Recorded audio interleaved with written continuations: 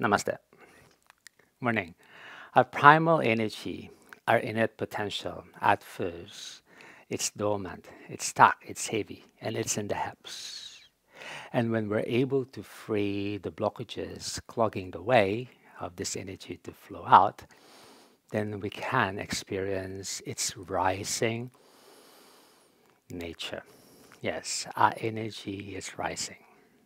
Right. And then together, of course, with the preparatory components of internal cleansing, foundational practices of developing physical strength and flexibility, and inner core awareness, this will all lead to a new skill of drawing our breath, of channeling our breath. So we can draw the breath, we can draw the energy from the hips. So we can allow it to rise. And this will make our practice lighter, not just asana, pranayama, or even meditation.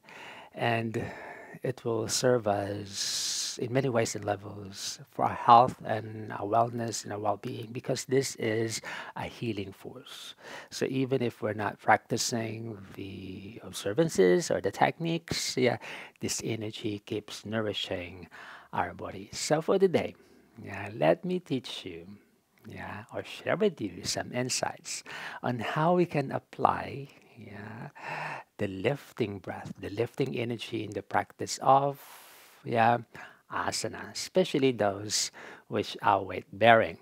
So this is the essence of the bandhas. Yeah, particularly the Uddiyana Bandha. So the Uddiyana Bandha is the core, yeah, around the navel region, and it's also called as the flying up lock, because when we access the Uddiyana Bandha, it makes the body light. All right, but of course, the other bandhas would play a vital role too in assisting that Uddiyana or the core bandha. The core bandha is actually the most active of all. All right, now, yeah, in for example, in a technique called the jumping. Yeah, so, for example, you are flowing an active type of vinyasa.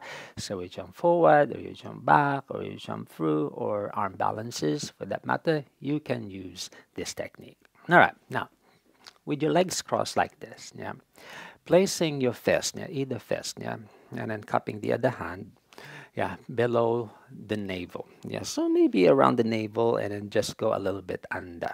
All right, now breathing in and then use the fist to lightly press down there and then lift the sensation up. Yeah, so as your muscles pull back, yeah, and with the assistance of your fist and the breath rising up, can you feel yeah, that space go really flat? Yeah, and like the tailbone slightly move towards, yeah, the front. It scoops. Yeah, it goes like that as you move the inner core up.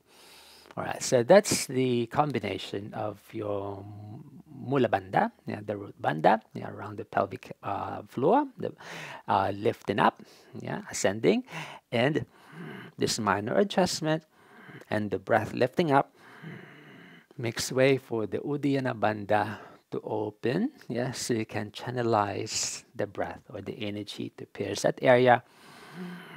And at the top of the breath, can you notice this involuntary stoppage, like a suction? And then right away, you will feel the hollow of the throat gets even deeper, and the Jalandhara Bandha assists, yeah, the Uddiyana Bandha in collecting the energy, and then just light suspension at the top is where you are the lightest. That's where the energy is at its most, I'd say, potent. Yeah, we call that the purakumbhaka. Yeah, so the suspension of the inhalation. All right. If you're practicing pranayama, you're holding the suspension longer. Yeah, but in the practice of weight-bearing asana, especially as you flow through, we don't hold that suspension too long. Yeah, so we just wait until that clip happens, and we do our action. All right, so let's apply that, yeah, in the jump back, yeah, the jump forward, and the jumping through. All right, so if you're not yet efficient, you're working them flat on the ground, so you may use your prop. Yeah, all right, so first, jumping back, right, crossing our legs. All right, yeah. Inhale, inhale. Make your inhalation lightly drawing up and alert. And then you're gonna clap. And then press. Yeah. So in application, hands a little bit in front of the hips, closing the hips by tipping forward, opening the knees lightly apart. Inhale, lift, and to the back. Yes. So the whole, I say, process of lifting, and transitioning to the back is done on that very short pause at the top of the breath. So it's actually active. And then maneuver your way to the back of your practice spaces, such as exhale, and then apply as well the principle I shared with you a while back when you want to bring the breath to the back of your body.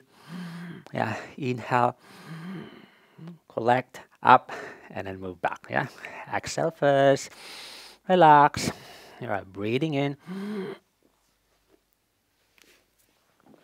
and then backwards, and then you just flow your vinyasa. All right, so in application, in the jump forward to stand, for example, in here.